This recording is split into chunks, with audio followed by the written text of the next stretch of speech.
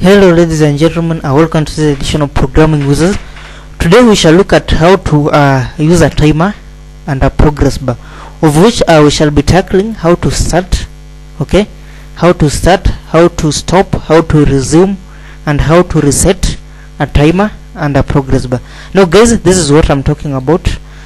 As you can see, this is a progress bar. We are displaying percentage. If I click stop, the progress bar and the percentage they get stopped. Okay, now if I come and click resume, it resumes. If I click stop, stops, resumes. Okay, then once it reaches 100, I can reset. Okay, then I can start again, stop, reset. Okay, so guys, this is what we are going to look at. So please welcome. We get started. So first and foremost, you shall need to design your form. I've already designed mine. Let me stop this one. Okay, now this is just a simple label. Okay, I've just given it this color. It's a label 0.0. Now this label I've called it %txt. It is what shall be displaying our percentage. Then here you have another label, and then this label called loading modules. Now the next thing, I have 3 buttons: the start, stop, and reset. Okay, start button, stop button, and reset button. And here we have our progress bar. You can just drag them from the toolbox. Okay, so please design your form. We continue. So another thing that we shall need a timer. So just drag a timer from your toolbox and have it there. Now after that one, double click your timer. It shall take you to the timer tick event. Okay, now the timer tick event is what shall be called at each tick of the timer. Okay, so the first thing that we're going to do in our start button, in fact, just right here on top, here's a global variable. Let's declare of integer and assign it to 0. So it is this integer that we shall be incrementing with each tick of the timer. Okay, now the next thing, in your timer tick event, let's come here, and the first thing that we shall do is that we shall increment our progress, our integer, the progress. So to do that one, just say progress plus equal to 0. Okay, after that one, we shall use an if else statement to check whether it has reached 100. Yeah, of course, if it reaches 100, we shall want to stop automatically. So say if progress is greater than or equal to 100. Okay, now we shall first disable the timer. So say timer 1 dot enabled equal to false. Then the next thing, we shall want to stop the timer. So say timer 1 dot stop. Now that shall enable us to start to stop the timer. By the way guys, we have another tutorial about splash screens. Okay, so you can also check it out. We've just implemented the same things. Now if this is not the case, if it is not the case that it has reached 100, then we shall continue incrementing our progress. Okay, and updating the progress bar value, the progress bar, I mean. So say progress bar 1 dot value, then we set it to the progress equal to progress. Okay, another thing that we'll want to do is to update our percentage label. So just come and say percent.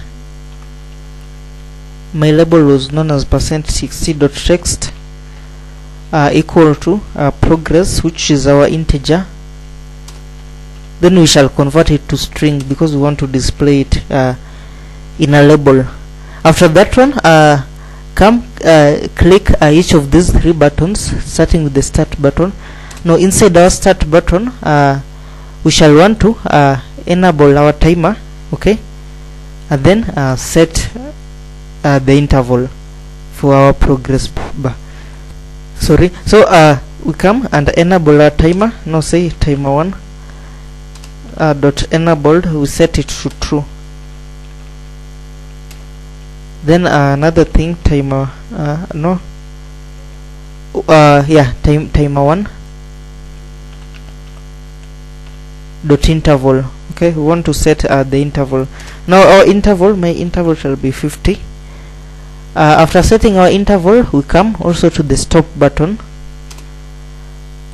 Okay, now it is at the stop button that we shall be stopping our progress bar, our time, I mean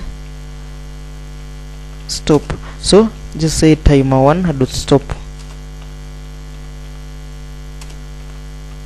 Timer 1 dot stop. That shall be able to stop our progress bar, our time, I mean. But remember, we also want to set the button according to, like for instance, if the user has stopped, we will not be starting, we shall be resuming. Okay, so we want also to update the button txt. Update button txt. So to do that one, just first of all we shall check the value of the progress. Now if the user has clicked the stop button, okay, and the progress is between 0 and 100, if progress is greater than 0, okay, and remember this is something that we shall call when the user presses the stop button, and progress is less than 100. If this is the case, then we shall set our start button to be resume. Start button dot text, we shall set its text to resume instead of start. Okay, now that is how we achieve our resume. And this one, this piece of code shall be called in the stop button. Now in the reset button, actually is just a matter of resetting things. The first thing that we will want to reset is the progress. Our progress, we shall reset it back to 0. The next thing that we'll need to reset is the progress value, progress bar value. Now progress bar 1 dot value equal to 0. The next thing we want to reset is the percent txt dot text equal to 0 dot 0. Sorry, this is a text, so we'll have over there, sorry, I'm typing my own stuff without any help from the intelligence. So 0.0. okay, and now just to make it a little bit better, inside this one I'll just add this one over here. So it will be the progress, okay, after converting it to string, 0.00%. okay, now guys, that's it. We shall now run our program and see.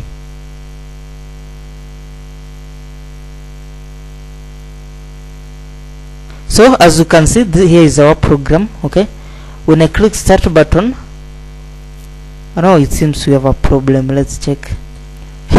Look at this one, that the progress is 0. okay, and yet I'm expecting a result. So change this one to 1. We continue. Now if I run it, I expect it now to work. Okay, so guys, if I come now and click the start button, okay, you can see stuff updating very nicely right here. Okay, now if I click stop, the progress stops, the percent stops. Okay, if I click resume, it resumes. If I click reset, it resets. Okay, so guys, hope you've learned something. Please, if you have subscribe to this channel, you will continue receiving tutorials like these ones.